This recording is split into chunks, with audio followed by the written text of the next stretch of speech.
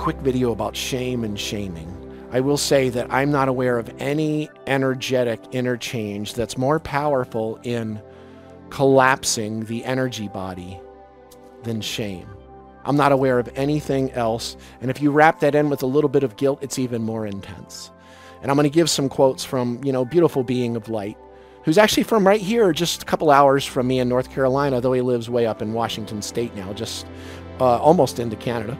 So, and it's, of course, an amazing being named Tom Kenyon. This isn't necessarily his quote, actually. This is from he and Judy Sion's book, The Magdalene Manuscript, which I've been recommending forever to people.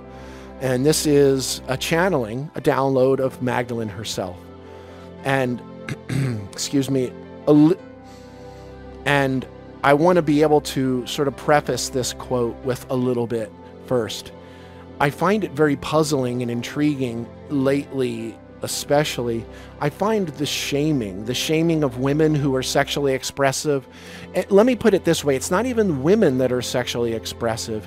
It's the feminine being sexually expressive, or even just expressive.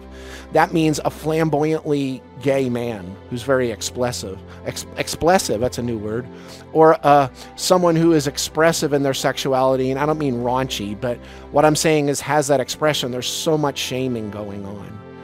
And it's very, very unfortunate. It's not just happening by men, it's happening by women against the feminine as well. The only reason you're feeling those mechanisms of wanting to shame others is because you're not allowing it to express within yourself, I love you so dearly. But here's a quote from the Magdalene Manuscript. Now, this is Magdalene talking. This was brought down by Judy Sion. The central key in this journey is the strengthening of the Ka.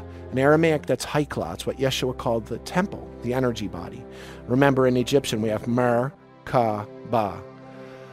Through ecstatic states of consciousness, whether self-generated or created through the ecstasy of sex does not inherently matter. The Ka is nurtured and potentized by ecstatic states regardless of their source. Ooh, that turns some religious people on their head. On the contrary, shame is a poison to the Ka body, to the energy body, a toxic element that decreases its vitality and potency. I, an initiate of Isis, find it tragic that the church has shamed women and men around their sexual natures and closed a door on one of the most direct paths to God realization. Think about that, feel it out. Whatever you do along this path, my advice is to free yourself of all shame. Search out the catacombs of your own mind and heart. Seek out the dark places in yourself where shame resides and remove it. In Aramaic, that's forgiveness, shpuk. And what shpuk means is to remove the root of my suffering.